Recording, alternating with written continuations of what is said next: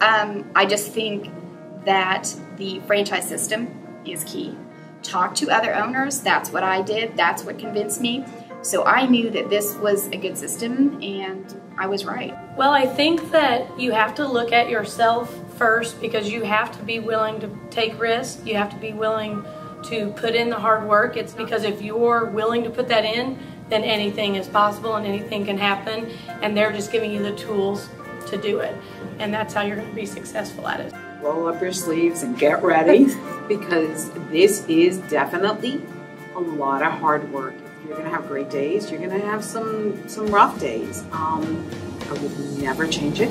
I would do exactly what I've done. You're going to get back what you put in. I would say that it's an awesome opportunity to be able to become your own boss and take control of your own business.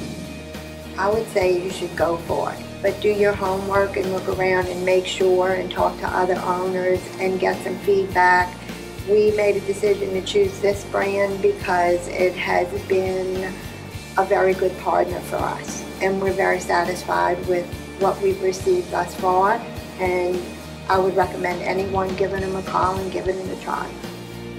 I would say jump in.